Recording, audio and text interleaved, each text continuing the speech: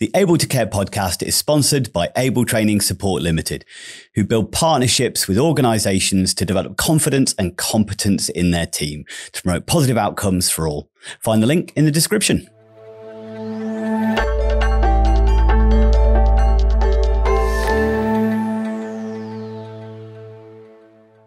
Hello and welcome to another episode of the Able to Care podcast. And it is me, your host, Andy Baker. And today, we are going to be doing another book review. We got some really good feedback last time, and I've got another author coming on who has created a book, one of the authors of this particular book anyway, and I think it's a great book, so I thought I would do a bit of a review on it. So, without further ado, the book that we are talking about on today's episode, for those watching can see the cover, but it is called How to Have Incredible Conversations with Your Child, a book to use together, a place to make conversation, a way to build your relationship.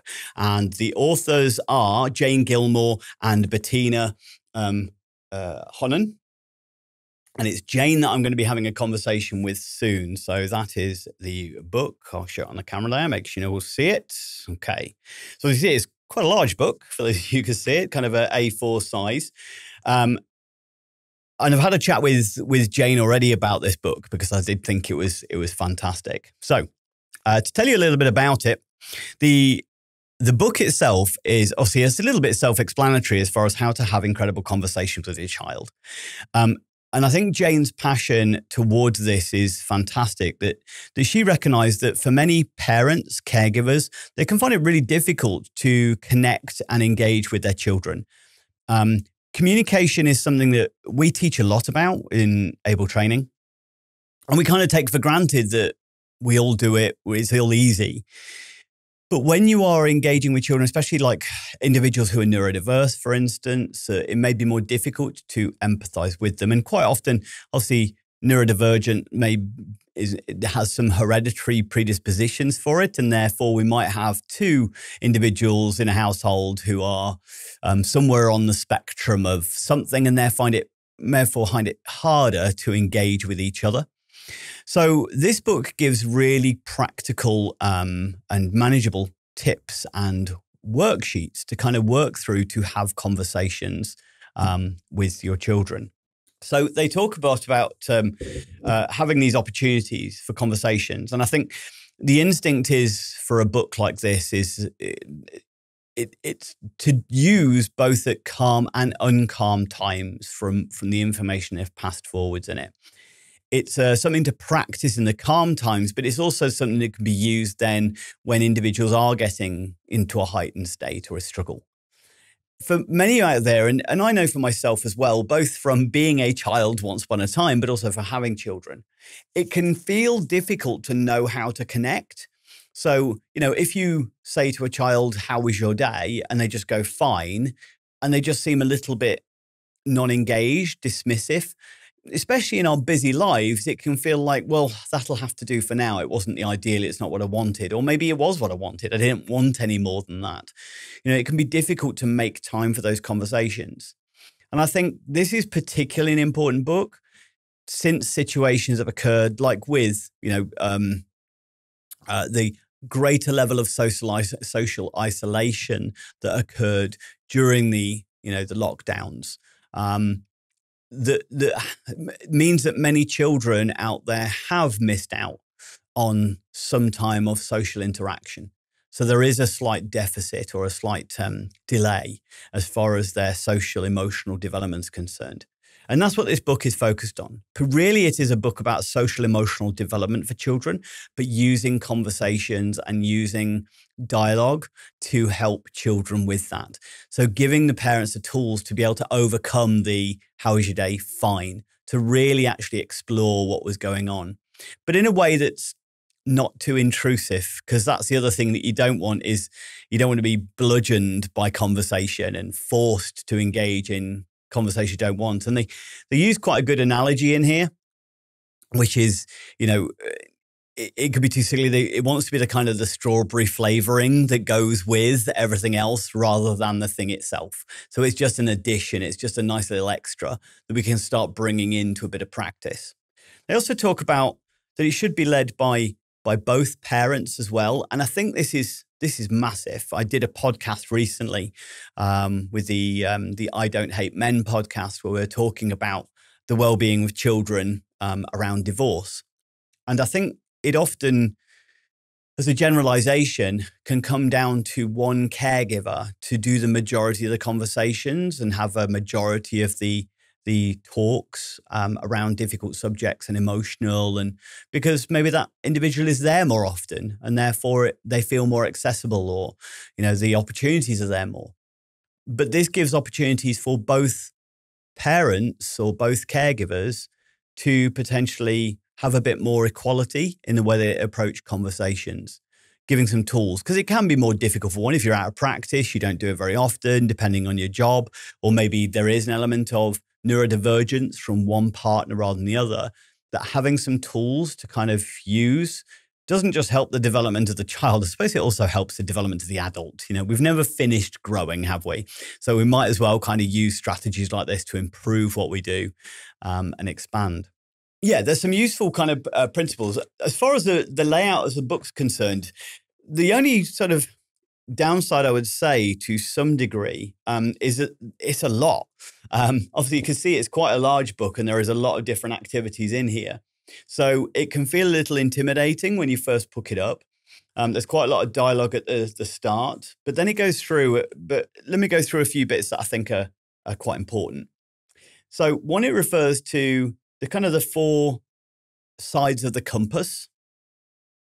And the 4 sides of the compass it refers to is: who are you? How are you? What helps?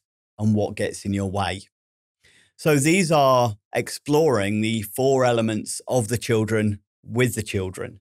So who are you seems like an obvious question, but it's about helping them to recognize their own inner world, their own inner motives, their own sense of identity. And anything that they find difficult. So it's about describing ourselves to others, about getting to know ourselves as well. I know, for instance, I find it very difficult to kind of be able to say, or used to. I've got a lot better and I've conditioned myself, but struggle to sometimes say what I was good at and what I thought I was good at, because this is ingrained to be modest and don't brag. But that sometimes means that you end up not being able to express what you are good at. And I've worked with a lot of people as far as helping with their CVs, for instance, who are kind of going like, why have you played that down? That's an incredible achievement and you're really good at that. So say you're really good at that. It's okay. But I think some people find that really difficult. And these are the skills that we learn early in life. It's finding that balance, isn't it? That we don't want to brag, but we also don't want to dismiss or underplay what our actual skills and abilities are. Because if we tell people I'm all right, they'll think that we're just all right. If we tell people, yeah, I'm pretty good at that, then they're probably likely to believe it. If I go around telling everybody I'm amazing, although people do tend to believe it, if you look at some of the sort of big stars out there who've done exactly that, but that can lead us up to fall, or it doesn't demonstrate a good level of humility, or it can be a poor interpersonal skill. So it's a skill to be able to, be able to say what you're good at, or who you are and what you do and what you like in a balanced way. How are you introduces the concept of feelings. There's a lot of emotional regulation within this book, which is something that obviously those who know listen to other podcasts with me or do training with me and things like that. When we're looking at one of the biggest challenges or difficulties with challenge behavior that challenges, emotional dysregulation is a part and parcel of that. So the more psychoeducation that we can help children to recognize their emotions, be more self-aware, but also to then have management tools to be able to emotionally regulate. These are so important for life. There's so much I wish I'd learned and known about my own emotional awareness and emotional well-being and emotional intelligence that I have learned through studying later on. Yes, my parents did help me along the way. I was very lucky in my childhood, but there was a lot that I didn't understand and they didn't understand. And there weren't always conversations that we had to really explore and understand our emotions and the uses of them and how to manage them in safe and comfortable ways, or to sometimes be able to go, it's okay to not be okay. It's okay to sit with this negative emotion rather than dismissing it or redirecting it or deflecting it and just pretending it isn't there sometimes. That leads us into what helps as well. So what are our ways of coping? Sometimes we're not always aware of how we respond to our emotions and how we act out as a result of those emotions. So again, an opportunity to talk through those. We do a lot with the restorative practice, where it is about reflecting on our actions and why we did what we did and how we can learn and improve the outcomes from our behaviors based on the feelings that we had or the thoughts we had at that particular time. And then the last bit is what gets in our way. We all have those moments that trip us up or make choices that inhibit development and growth. And so this is, again, helping children to develop mindset related to growth mindset, or helping them to explore, moving away from fixed thinking and fixed ideas. Again, many of you who know me will know I go on about growth mindset all the time. I have I'm very into my martial arts. I've been a martial artist for a very long time. But one of my senseis has a little rule. So when a child comes over to him, he's quite a stern and strict man, a bit old school. And so a child will come over and go, I can't do this. And then he'll show them how to do it and help them to do it. And he is very kind and very patient when it comes to that. But then afterwards, when they then demonstrate that they can do it, he makes them do 10 press-ups for lying to him. And I've always kind of thought that's, although I don't 100% agree, I don't know. I really like it in some ways. Ethically, I'm like, but there's an element of, yeah, you did lie because you said you can't. And it is that conditioning out of them that, if you think you can do something, you think you can't do something, you're probably right. So straight away by saying I can't, it's I can't yet, or I'm finding this difficult rather than I can't. And there's so much that, those core beliefs, those scripts that we have that come along in our lives that we're not even aware of, and they're completely subconscious, but they hold us back, they limit us, they affect our relationships, they affect our achievements, they impact on how we, our successes and everything. So this is where I think this book comes into play, because this is the conversations that I think I look back on as a child and wish my parents had had some tools to be able to talk about their emotions. My parents have always been very loving and they've always been amazing, but I don't think they were ever given tools of how to overcome the fine. When I came home from school and they said, how's your day been? And just go, all right. And then kind of marched off. They didn't know how to interact and get more out of me. It was just dismissed of okay. It was a barrier. And it's not because I didn't want to, it's because I didn't know how to. So there's some really good little exercises. So the way the book is kind of broken up, I say these different compass points, those 4 main areas that we've just mentioned, as far as who are you, how are you, what helps, and what gets in your way. And in each of those, then you've got these different exercises. And each exercise is sometimes a bit of an explanation. But if we look at the incredible conversations, for instance, the who are you ones. So who are you, my best day? So this is an easy start, usually full of positivity, a way of finding out about people, places, and things that I loved and wished for. So it's just about getting curiosity. So this is getting them to just answer who they are. The next page is my best day. So now the way it tends to be broken up then, it's an easy start, usually fun and full of positivity. Again, it describes it, but then it gives you some conversation starters. So how a parent can actually instigate this conversation. Let's imagine you can do anything you like for a day. Talk me through your day, minute by minute. Do you wake up in a treehouse, play with kittens, fly a helicopter, have a foam slide party? You can choose anything. Invite anyone to be with you, be anywhere, do anything for one day. Ready, go. So again, you can obviously adapt this to the age of the individual if we wanted to. But there's things that they also give you to how you can help the child keep talking. So gives you extra tools to encourage. So what happens the second you open your eyes and wake up? Are you in your usual bed? What happens next? You open the door and then, so it encourages them to kind of give more and talk about it more. It is a workbook as well. So there is opportunities to actually record things within the book as well to reflect back on.